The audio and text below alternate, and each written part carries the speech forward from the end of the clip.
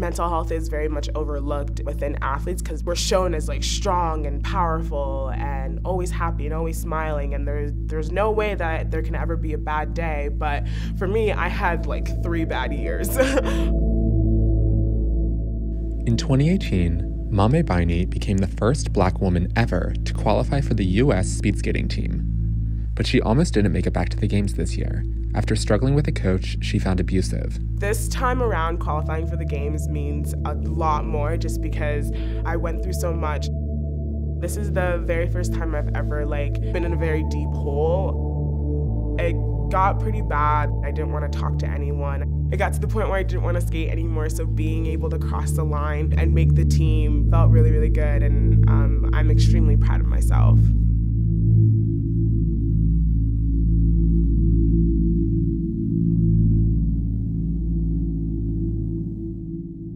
So I started skating when I was 5, figure skating first when I was 5, and then my figure skating coach, who was also a speed skating coach, she told my dad that I was going too fast for figure skating, I should try speed skating, and I did. Turns out that I really like it. Mame's an athlete known for her bright energy and personality. At least, that's her attitude until she starts skating. I can just leave all my problems out on that ice. I think it's a flip of a switch kind of thing, you know? Like, as soon as I'm on the line, I'm just like, all right, I'm here now, and I gotta do what I gotta do. By the time she hits the starting line, she's become her alter ego, a personality she's named Anna Digger. Yeah, so Anna is an email address. Anna Digger. I made the email address when I was like 8 years old.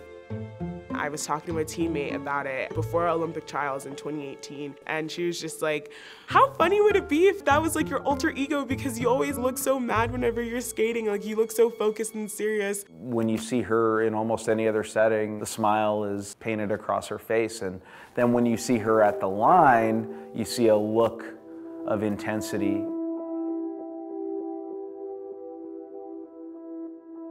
In 2018, U.S. Speedskating hired someone new to train as short track athletes, a Dutch coach named Wilma Boomstra, and Maame felt her skating environment change radically. There's definitely a limit of pushing. If you push your athletes to be great, they're gonna be great. But if you push your athletes to hate themselves and hate skating and hate whatever they do in life, if a coach is telling you, you kind of suck right now, and it's just wait, what? No, you should not be saying that. You should be encouraging me. I guess my triggering point was just basing my feelings on how I did in practices and stuff like that. And so that is just not healthy. An investigation by U.S. Speedskating from last year found that Boomstra used bullying behavior in the form of shaming athletes in front of others and name-calling. That came after several skaters filed formal complaints accusing her of abuse. On her end, Boomstra's disputed that characterization. In a 2021 interview with Dutch media, she said she's simply been honest with skaters about their shortcomings. But that approach was a blow to Mame's confidence. I did not want to get out of bed. Anna was very much harbored in. A growing body of research shows that cutting athletes down doesn't make them perform better. Actually, it impairs cognitive functioning, weakens team dynamics, and leads many to anxiety or depression. And yet, most athletes continue to experience some kind of abuse. Athletes, over the course of a career, have many different coaches. Any kid that's made it to high school may have already had 6, 8 different coaches. Hopefully, they've had more positive experiences than negative. But I think at almost every level, they've experienced a coach who was either physically or psychologically abusive. That trauma can lead to other things in life, exacerbated depression or anxiety or other mental health concerns that we have, right? David Wyrick and Jeff Milroy work for the Institute to Promote Athlete Health and Wellness at the University of North Carolina, Greensboro.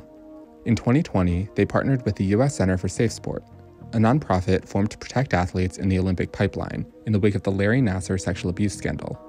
They surveyed nearly 4,000 athletes of all levels about their experiences with various types of abuse. In their preliminary study, around 80% of the people they surveyed reported experiencing some marker of psychological harm in their sport. So many coaches coach the way that they were coached. We have to get to a point where as a society, we're not going to tolerate the abusive behavior. There's going to be real consequences to it, or it will perpetuate itself. David and Jeff have partnered with a program that's worked with over 100,000 coaches to rethink how they measure success. They train coaches to measure success by athletes' growth, an approach called transformational coaching, rather than by wins, or transactional coaching. That means more encouraging and personalized communication to build trust and empower athletes in and outside of the sport. Let me give you an example of a real experience that I had in working with some high school athletes that were members of their high school girls basketball team. One of the assistant coaches told the girls on that team, all of you are losers and your record proves it. Now that is about as transactional of a statement as I've ever heard. That will be a sport-related memory that never leaves them.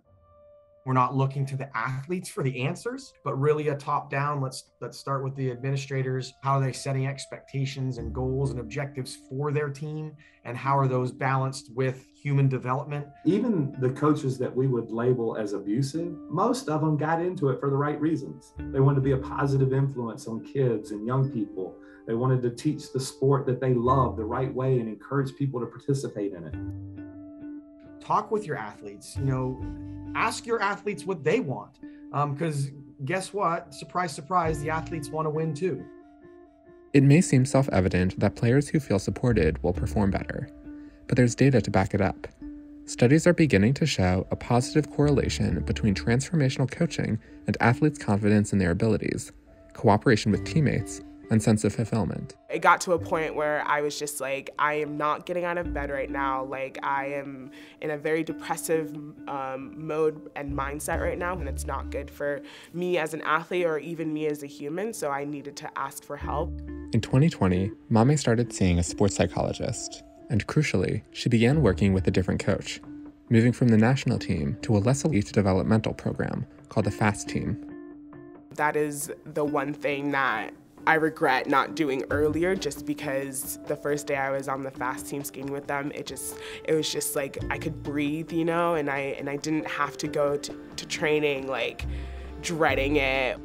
The coach that was on the national team did not really provide me with the help that I needed to get better as a skater, and I knew that if I moved over to the FAST team, the coach there would definitely do that and treat me like a human, which is always nice. In March 2021, US Speedskating fired Coach Boomstra based on performance, and Maame has returned to training with the national team. When we spoke to her days after qualifying for the Olympics, she said Anna Digger has re-entered her life. Actually, this weekend was the first time in such a long time where I felt like my old self, and I felt like I was like fighting, like I was fighting to be first and not like settle for second or third or fourth or anything like that.